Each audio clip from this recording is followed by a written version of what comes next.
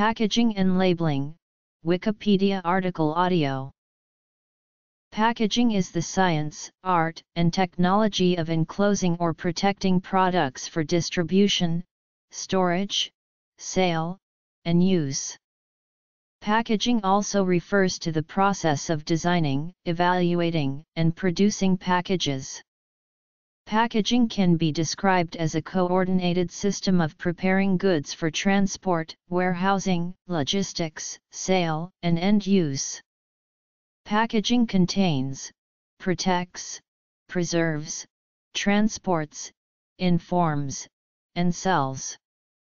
In many countries it is fully integrated into government, business, institutional, industrial, and personal use. History. Ancient era. Modern era. Tinning. Canning. Paper-based packaging. 20th century. The purposes of packaging and package labels. Packaging types. Symbols used on packages and labels. Shipping container labeling. Package development considerations. Environmental considerations. Packaging machines. Books, general references. Package labeling or labeling is any written, electronic, or graphic communication on the package or on a separate but associated label. The first packages used the natural materials available at the time: baskets of reeds, wineskins, wooden boxes, pottery vases, ceramic amphorae, wooden barrels, woven bags, etc. Processed materials were used to form packages as they were developed, for example, early glass and bronze vessels. The study of old packages is an important aspect of archaeology. The earliest recorded use of paper for packaging dates back to 1035, when a Persian traveler visiting markets in Cairo noted that vegetables, spices, and hardware were wrapped in paper for the customers after they were sold. The use of tin plate for packaging dates back to the 18th century.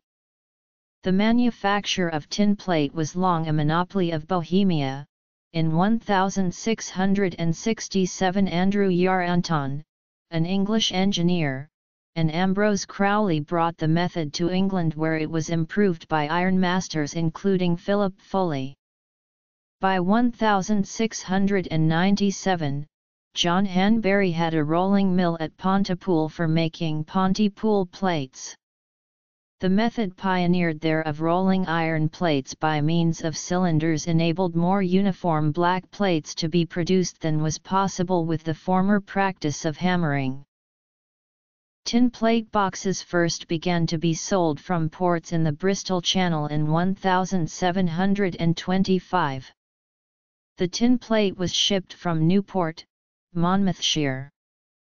By 1805, 80,000 boxes were made and 50,000 exported.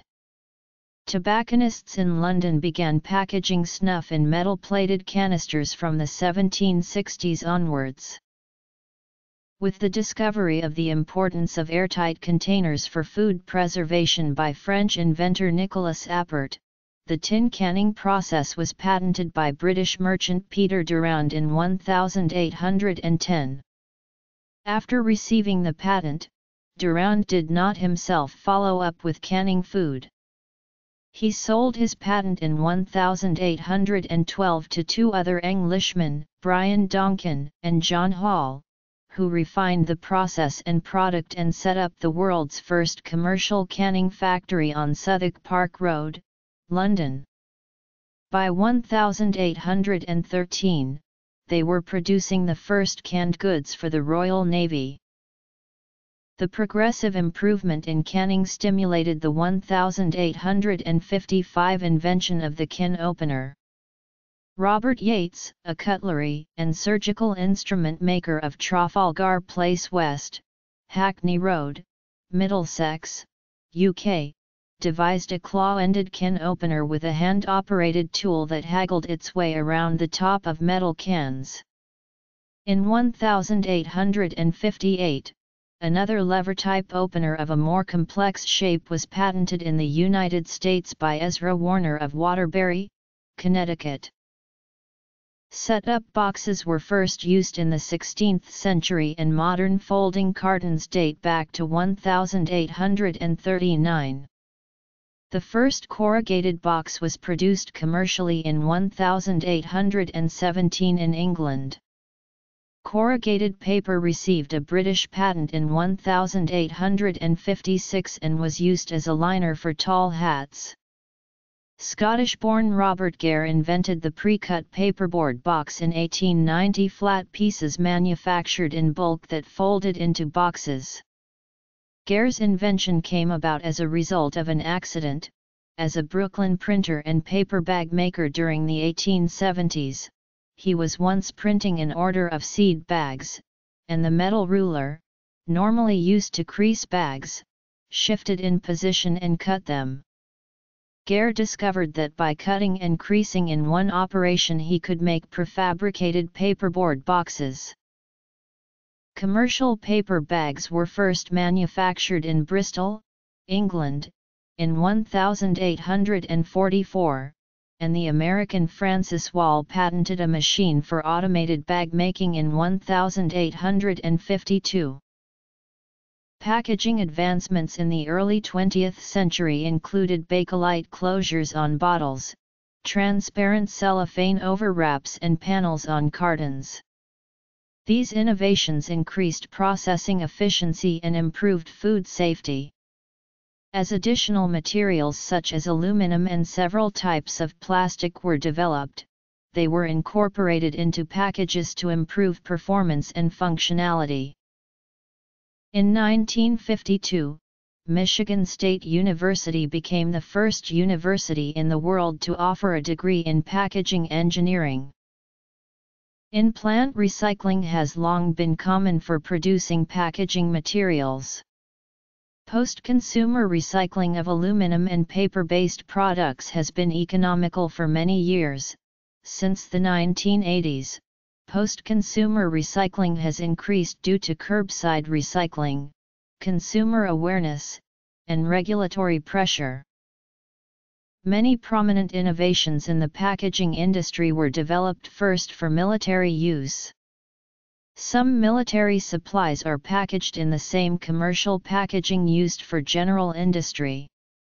Other military packaging must transport materiel, supplies, foods, etc. under severe distribution and storage conditions.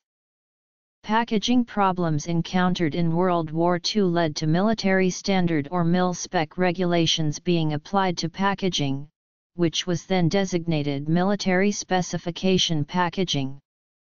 As a prominent concept in the military, mil-spec packaging officially came into being around 1941, due to operations in Iceland experiencing critical losses, ultimately attributed to bad packaging. In most cases, mil-spec packaging solutions are similar to commercial-grade packaging materials, but subject to more stringent performance and quality requirements. As of 2003, the packaging sector accounted for about 2% of the gross national product in developed countries. About half of this market was related to food packaging. Packaging and package labeling have several objectives. Packaging may be of several different types. For example, a transport package or distribution package can be the shipping container used to ship, store, and handle the product or inner packages. Some identify a consumer package as one which is directed toward a consumer or household. Custom packaging is an evolutionary use of modern materials. Thermoforming and vacuum forming allow for expanded capabilities for large trays, displays, and specialty needs. Thermoforming is a method which uses vacuum, heat, and pressure to form the desired material into a shape determined by its mold. This type of packaging is often used by the cosmetic and medical industry. Packaging may be described in relation to the type of product being packaged: medical device packaging, bulk chemical packaging, over-the-counter drug packaging, retail food packaging, military materiel packaging, pharmaceutical packaging, etc. It is sometimes convenient to categorize packages by layer or function: primary, secondary, etc. These broad categories can be somewhat arbitrary. For example, depending on the use, a shrink wrap can be primary packaging when applied directly to the product, secondary packaging when used to combine smaller packages, or tertiary packaging when used to facilitate some types of distribution, such as to affix a number of cartons on a pallet. Many types of symbols for package labeling are nationally and internationally standardized. For consumer packaging, symbols exist for product certifications, trademarks, proof of purchase, etc. Some requirements and symbols exist to communicate aspects of consumer rights and safety, for example the CE marking or the estimated sign that notes conformance to EU weights and measures accuracy regulations. Examples of environmental and recycling symbols include the recycling symbol, the recycling code, and the green dot. Food packaging may show food contact material symbols. In the European Union, products of animal origin which are intended to be consumed by humans have to carry standard, oval-shaped EC identification and health marks for food safety and quality insurance reasons. Barcodes, universal product codes, and RFID labels are common to allow automated information management in logistics and retailing. Country of origin labeling is often used. Some products might use QR codes or similar matrix barcodes. Packaging may have visible registration marks and other printing calibration and troubleshooting cues. Technologies related to shipping containers are identification codes, barcodes, and electronic data interchange. These three core technologies serve to enable the business functions in the process of shipping containers throughout the distribution channel. Each has an essential function. Identification codes either relate product information or serve as keys to other data. Barcodes allow for the automated input of identification codes and other data, and EDI moves data between trading partners within the distribution channel. Elements of these core technologies include UPC and in-item identification codes, the SCC14, the SSCC18, interleaved 2 of 5 and UCC/EN128 barcode symbologies, and ANSI-ASC-X12 and UN/EDIFACT EDI standards. Small parcel carriers often have their own formats. For example, United Parcel Service has a Maxi Code 2D code for parcel tracking. RFID labels for shipping containers are also increasingly used. A Walmart division, Sam's Club, has also moved in this direction and is putting pressure on its suppliers to comply. Shipments of hazardous materials or dangerous goods have special information and symbols as required by UN, country, and specific carrier requirements. On transport packages, standardized symbols are also used to communicate handling needs. Some are defined in the ASTM D5445 standard practice for pictorial markings for handling of goods and ISO 780 pictorial marking for handling of goods. Flammable liquid. Explosives. Physical protection. The objects enclosed in the package may require protection from, among other things, mechanical shock, vibration, electrostatic discharge, compression, temperature, etc. Barrier protection. A barrier to oxygen, water vapor, dust, etc., is often required. Permeation is a critical factor in design. Some packages contain desiccants or oxygen absorbers to help extend shelf life. Modified atmospheres or controlled atmospheres are also maintained in some food packages. Keeping the contents clean, fresh, sterile, and safe for the duration of the intended shelf life is a primary function. A barrier is also implemented in cases where segregation of two materials prior to end use is required, as in the case of special paints, glues, medical fluids, etc. At the consumer end, the packaging barrier is broken or measured amounts of material are removed for mixing and subsequent end use. Containment or agglomeration. Small objects are typically grouped together in one package for reasons of storage and selling efficiency. For example, a single box of 1,000 pencils requires less physical handling than 1,000 single pencils. Liquids, powders, and granular materials need containment. Information transmission. Packages and labels communicate how to use, transport, recycle, or dispose of the package or product. With pharmaceuticals, food, medical, and chemical products, some types of information are required by government legislation. Some packages and labels also are used for track and trace purposes. Most items include their serial and lot numbers on the packaging, and in the case of food products, medicine, and some chemicals, the packaging often contains an expiry/best before date, usually in a shorthand form. Packages may indicate their construction material with a symbol.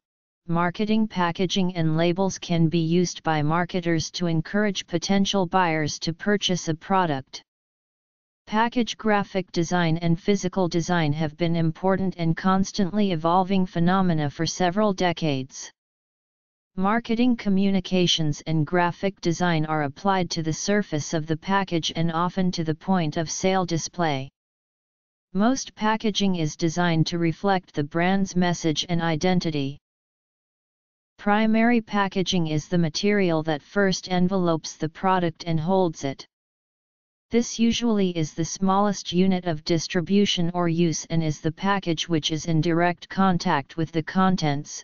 Secondary packaging is outside the primary packaging, and may be used to prevent pilferage or to group primary packages together.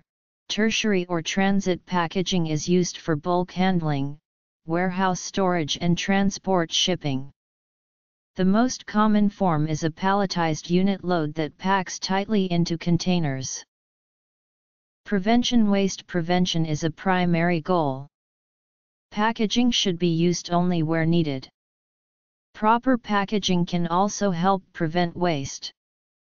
Packaging plays an important part in preventing loss or damage to the packaged product. Usually, the energy content and material usage of the product being packaged are much greater than that of the package.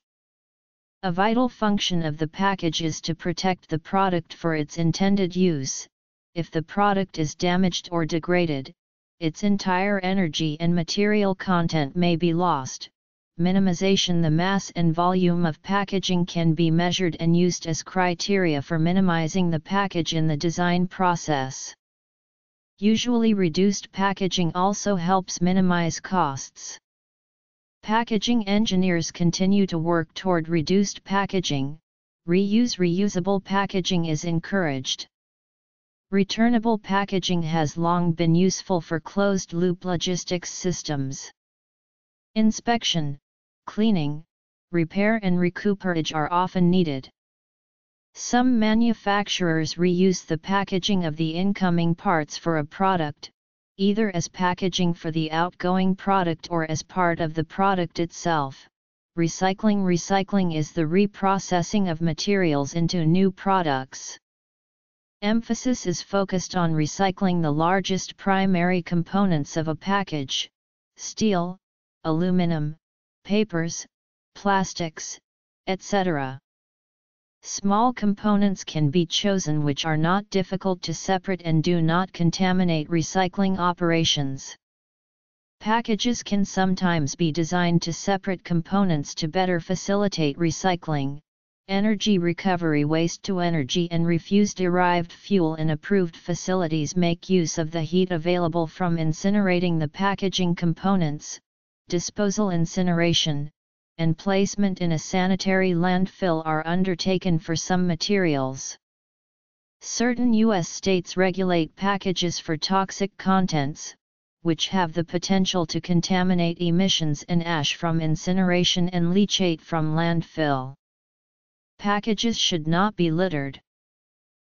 Accumulating and collating machines, blister packs, skin packs, and vacuum packaging machines, bottle caps equipment, overcapping, lidding, closing, seaming and sealing machines, box, case, and tray forming, packing, unpacking, closing and sealing machines, cartoning machines, cleaning, sterilizing, cooling, and drying machines, coding, printing, marking, stamping, and imprinting machines, converting machines, conveyor belts, accumulating and related machines, feeding, orienting, placing, and related machines, filling machines, handling dry, powdered, solid, liquid, gas, or viscous products, inspecting, visual,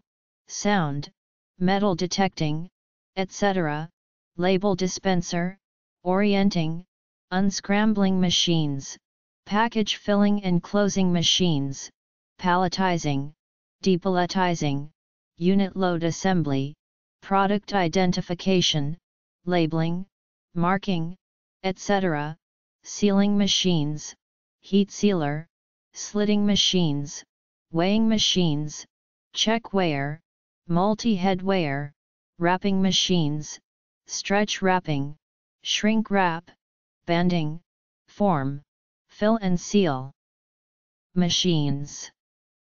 Other specialty machinery, slitters, perforating, laser cutters, parts attachment, etc. This way up. Fragile material. Keep away from water. Package design and development are often thought of as an integral part of the new product development process. Alternatively, development of a package can be a separate process, but must be linked closely with the product to be packaged. Package design starts with the identification of all the requirements: structural design, marketing, shelf life, quality assurance, logistics, legal, regulatory, graphic design, end use, environmental, etc. The design criteria, performance, completion time targets, resources, and cost constraints need to be established and agreed upon. Package design processes often employ rapid prototyping, computer-aided design, computer-aided manufacturing, and document automation. An example of how package design is affected by other factors is its relationship to logistics. When the distribution system includes individual shipments by a small parcel carrier, the sorting, handling, and mixed stacking make severe demands on the strength and protective ability of the transport package. If the logistics system consists of uniform palletized unit loads, the structural design of the package can be designed to meet those specific needs, such as vertical stacking for a longer time frame. A package designed for one mode of shipment may not be suited to another. With some types of products, the design process involves detailed regulatory requirements for the packaging. For example, any package components that may contact foods are designated food contact materials. Toxicologists and food scientists need to verify that such packaging materials are allowed by applicable regulations. Packaging engineers need to verify that the completed package will keep the product safe for its intended shelf life with normal usage. Packaging processes, labeling, distribution, and sale need to be validated to assure that they comply with regulations that have the well-being of the consumer in mind. Sometimes the objectives of package development seem contradictory. For example, regulations for an over-the-counter drug might require the package to be tamper-evident and child-resistant. These intentionally make the package difficult to open. The intended consumer, however, might be handicapped or elderly and unable to readily open the package. Meeting all goals is a challenge. Package design may take place within a company or with various degrees of external packaging engineering, independent contractors, consultants, vendor evaluations, independent laboratories, contract packagers, total outsourcing, etc. Some sort of formal project planning and project management methodology is required for all but the simplest package design and development programs. An effective quality management system and verification and validation protocols are mandatory for some types of packaging and recommended for all. Package development involves considerations of sustainability, environmental responsibility, and applicable environmental and recycling regulations. It may involve a life cycle assessment which considers the material and energy inputs and outputs to the package, the packaged product, the packaging process, the logistics system, waste management, etc. It is necessary to know the relevant regulatory requirements for point of manufacture, sale, and use. The traditional 3 Rs of reduce, reuse, and recycle are part of a waste hierarchy which may be considered in product and package development. Development of sustainable packaging is an area of considerable interest to standards organizations, governments, consumers, packagers, and retailers. Choosing packaging machinery includes an assessment of technical capabilities, labor requirements, worker safety, maintainability, serviceability, reliability, ability to integrate into the packaging line, capital cost, floor space, flexibility, energy requirements, quality of outgoing packages, qualifications, throughput, efficiency, productivity, ergonomics, return on investment, etc. Packaging machinery can be. Efforts at packaging line automation increasingly use programmable logic controllers and robotics. Packaging machines may be of the following general types: bakery goods shrink-wrapped by shrink film, heat sealer, and heat tunnel on roller conveyor. High-speed conveyor with stationary barcode scanner for sorting. Label printer applicator applying a label to adjacent panels of a corrugated box. Robots used to palletize bread. Automatic stretch wrapping machine. Equipment used for making molded pulp components and molding packaging from straw. A semi-automatic rotary arm stretch wrapper. Equipment for thermoforming packages at NASA. Automated labeling line for wine bottles. Shrink film wrap being applied on PET bottles. Pharmaceutical packaging line. Filling machinery for bag-in-box.